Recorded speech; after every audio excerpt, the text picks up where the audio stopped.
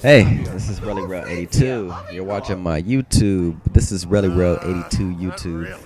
I got this Easter egg here, and this is the buried Easter egg. So I just want to show you guys, just like every other Easter egg, my transit Easter egg. I got my Die Rice Easter egg on here. My Mama the Dead Easter egg. So this is the next Easter egg, you know, down the line. So this is the buried Easter egg. I'm gonna try to show you guys in much detail as possible, so you guys can actually just basically do the dang Easter egg yourself, and you know everything else you need 4 players on. You just need that assistance to get them to help you out.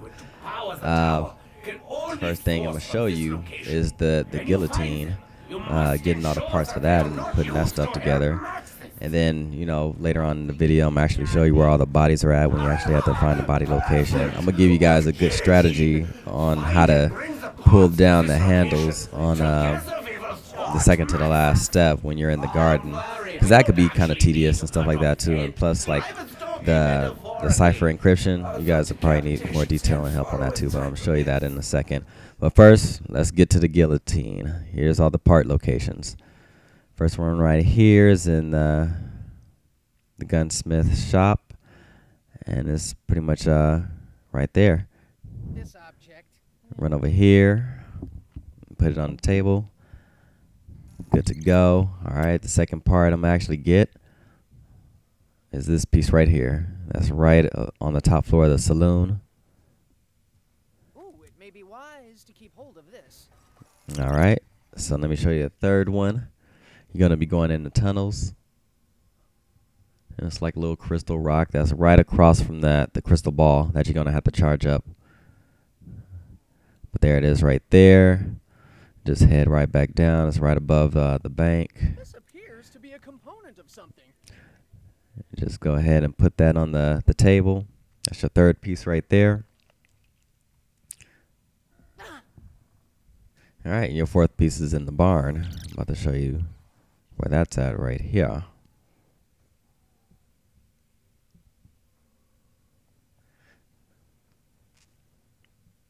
So you only need 4 pieces for the guillotine. This is the Richtofen version.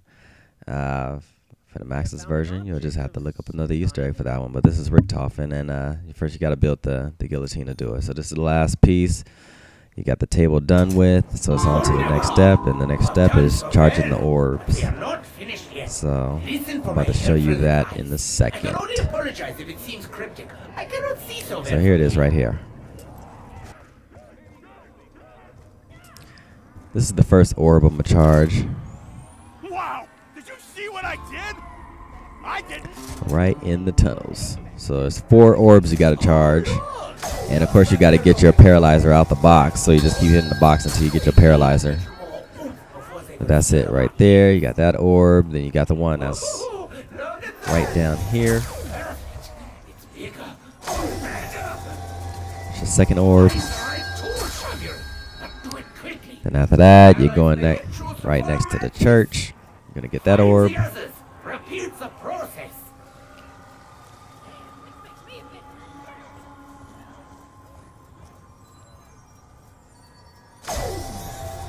All right, and the fourth orb is you got to go right through the witch's mansion, and it'll be right on the side.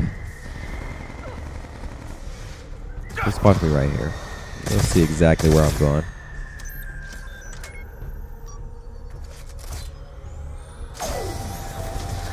That's it right there. So once you do this, that's that step. The next step is shooting the lantern out the sky. It's going to be floating in the main area. Actually, the other guys already threw the grenade at the lantern, so by the time you see me get to it, it's already going to be on the ground. But you just see it floating in the air. You cook your grenade, you toss it up at the lantern, and it's going to fall down to the ground. And there it is right there on the ground. Go ahead and pick it up. Next step you have to do is go ahead and get this thing charged up.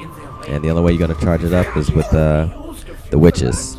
So this is where I'm actually going to the witches mansion and just start killing some witches. I suggest you use a gun. You don't really want to use your galvan knuckles, because I mean if they touch you, you're losing your money. It's so perfect! you just keep on going until you hear the chimes, and when the chimes stop, that means it's filled. And I believe it's 8 witches you have to kill. And after that is filled. And then once it's filled, I'm gonna show you guys the next step.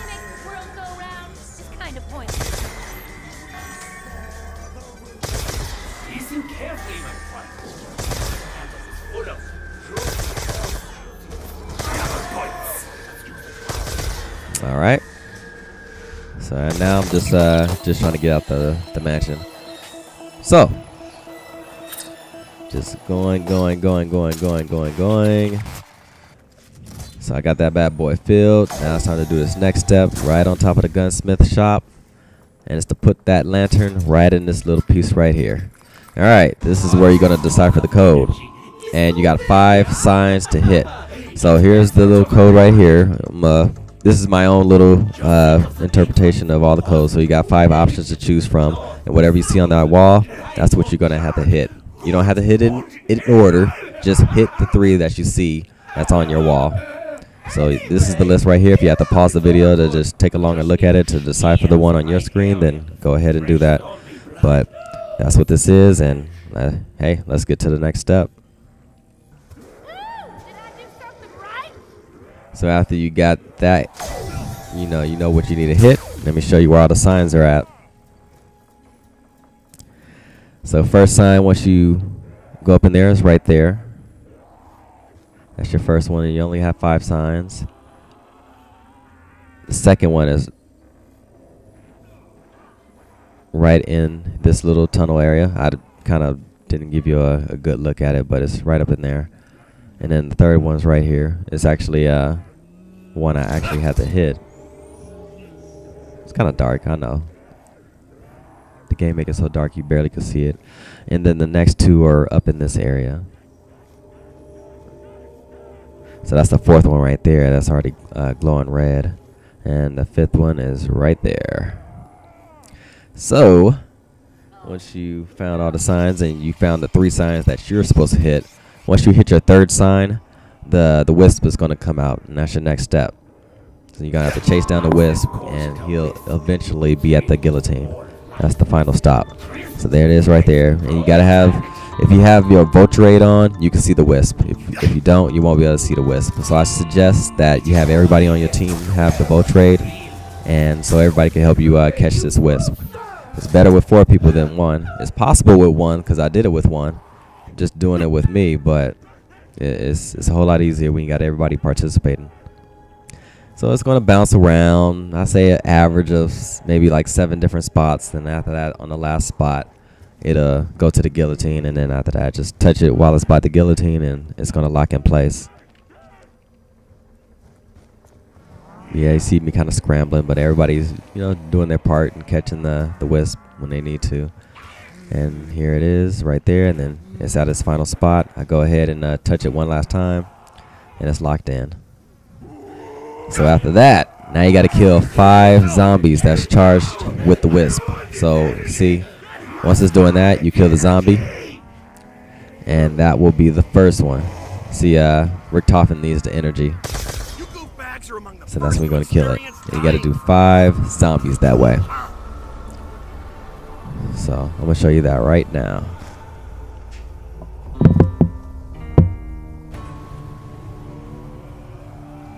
These are the easy steps right here. They don't really start becoming difficult. Even the infinity round is not difficult to me. It's just like once you know where all the bodies are at, you're good to go. You can do it. If everybody on the team know where all the bodies are at, you're good. The only difficult thing that will probably be about that one is just getting your max ammo. Just in case you don't get it the first time, because you got to throw down your time bomb again and try it all over again. But yeah, for this part right here, just kill 5 zombies, as you see us doing right here. Yeah, I was playing with some good guys. They know how to play, and that's what I like. So give a little shout out to Bad Dog, to Fire Maniac, and King Crazy. So this is the spot locations. That's the first one for the body locations. This is the second spot I saw the body in. This is the third spot. This is the fourth spot for the body locations. This is the fifth spot. These are all the spots I found. Now, if you guys find more spots, then let me know. Sixth spot. This is the seventh spot. Because for the most part, I believe I found all the spots already. So I believe that's everything. But like I said before, if you guys know, just let me know, and I'll correct it in the annotation. That's the eighth spot. Here's the ninth spot. So when you play in this mode, 10th spot right there, look in those spots, and you'll find the bodies. 11th. These are all the places you could look. 12th spot. And most likely, you'll probably get it on your first try if your whole team looks in those spots. If everybody pulls their part and look in their areas. That's 13, and I found 14 spots where the bodies are located. If there's more, let me know. Leave it in the comment area. So here we go. We're actually doing it. So how my strategy is, we got 2 people going to the left, and then 2 people going straight. So the 2 people to the left are finding the bodies, you know, on that side, and the 2 people that's going straight are finding the bodies straight ahead. So here we go, just checking out the spots. And for the most part, you don't have to. It's not necessarily always the 4th body that you find that has the switch. I played it sometimes where the 2nd body had the switch. So it's not always the case, but in this case, it was the 4th body, and I end up getting the switch. So now you gotta wait till the whole round is over. You can't kill the zombies, but you can shoot them and rack up some points. But even though you're racking up points, you're not gonna keep the points once this infinity round is over. Everything's gonna go back the way it was right before you threw down the time bomb. It's gonna work the same way. Time bomb has the same effect. So these guys are just wasting their bullets, just racking up. But they was just goofing around. They knew they wouldn't be able to collect the points afterwards. So, guys, once you get that switch, just put it on the guillotine. That's your last piece. So technically, there's 5 pieces for the guillotine, and that's what you'll get. Now, this part can be kind of difficult. This is the switch in the garden. And I'm gonna try to explain this the best way I can, but basically the switches, you have 4 switches in this garden, and you pretty much have to pull them down in order. The way you know how to figure out the order is that the switches, the last switch that you pull after you pull down all the switches except for the last switch, once you pull down the last switch, all the switches should spark for the most part. Now if your switch doesn't spark, that means you didn't pull that switch in the correct order. If your switch sparked, that means you pulled that switch in the correct order. So let's just say the 3rd switch that you pulled down is sparked at the end and everybody else's didn't. That 3rd switch that you pulled is in the correct order. So next time you do it, you'll do it that 3rd switch in that order and switch everything else up. So let's just say, I'm gonna give you an example. You got you hit blue first, then red, then green, then yellow. All of them end up wrong or whatever. So you'll try it again, but you'll switch it in a different order. I got a strategy that you'll pretty much get it in no more than 4 tries. So, you know, like I said before, you did blue, red, green, yellow. All of them was wrong, so you'll switch it up. You won't hit blue first the next time. You'll switch it up. So let's just say you hit red, green, yellow, blue, and you still get all of them wrong. Well, you already know 2 of the combinations that you did already. Now, I really suggest that you write this stuff down so you can know exactly what you did. You don't have to try to remember, because if you write it down, then you'll definitely get it in 4 tries. Let's just say the next 3rd try, you hit it green, yellow, blue, red, and you got them all wrong. Well, that's good. That means, because after that, you know the combination, because you hit every switch in that order and it was all incorrect. So after that, you have only one other choice, and that'll be yellow, blue, red, and green, and that'll be your correct order. It's an example, guys, so don't hit it in that order and be like, oh, that's not it. It didn't work for me. Now the switches are always different, and if you get it incorrect, you know, you have to leave the maze and then come back. Everybody on the whole team has to leave the maze and come back, and so the maze can reset and the doors could be in different spots, and you can just try the whole switch thing again. But that's how you do it, guys. You could do it within 4 tries. If you're still not for sure about it, then just go ahead and send me a comment, and I'll explain it some more. But I don't want to take too much time on this video. I just want to show all the other steps and get everything done, so you guys won't see an hour-long Easter egg video. So that's it. And right here on the scene, I was just showing you that I did it right. I didn't even have the other guys do it because I already knew the order the last time I did it. So now here's the red. See that wishing well? Pull that down, and you'll have that not the X button but the square button to start it up. So here's the candy shop target area right here, and for this area you have 20 targets you have to take down, and I'm gonna show you every guy's area. These guys are pros and they know what they're doing. So this is King Crazy right here, and he's gonna take down all 20 of his targets, and you guys know exactly where all the targets are at because you'll see him get all his perks at the end. That's what you get at the end of this Easter egg. You get all your perks. So that's King Crazy's view right there. He hit all his targets. All right, here you go. Here's Fire Mechanic, and he has 19 targets to hit. So you're about to see all his targets.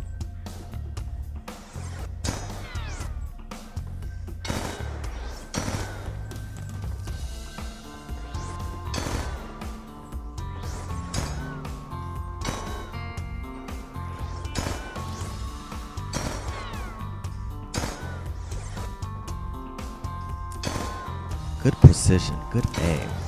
You can tell we've done it plenty of times already. You see, he knows exactly where the targets are at. That's how you gotta do it though. And he got all his perks. He hit all his targets. And this is Bad Dog right here. And he has 22 targets to hit.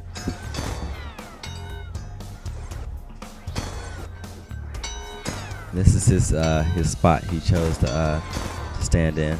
That's where he felt the most comfortable, and that's where he was hitting his targets at. Everybody got their own spots they stand in, you know, whatever works best for them.